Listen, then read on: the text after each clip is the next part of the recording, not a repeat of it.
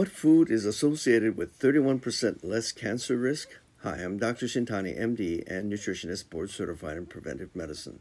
For years, researchers have noticed that overall cancer rates, especially cancers of the breast, prostate, lung, and colon, were much lower in Asian countries compared to European countries. Scientists wondered if there were specific factors in the Asian diet that helped to prevent cancer in general. A large meta-analysis published in 2024 that looked at a total of 52 studies found that people who ate the most soy food had a 31% lower risk of total cancer incidence compared to those who ate the least. They were looking at soy foods including tofu, miso, soy milk, and natto. Researchers believe that the isoflavones in the soy foods played a major role in the reduction in cancer risk because isoflavones are anti-inflammatory and have tumor suppression properties. Also, soy foods have fiber, plant-based protein, and healthy fats.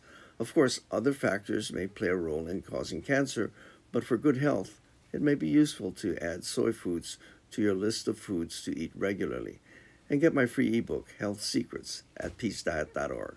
I'm Dr. Shintani, for your health.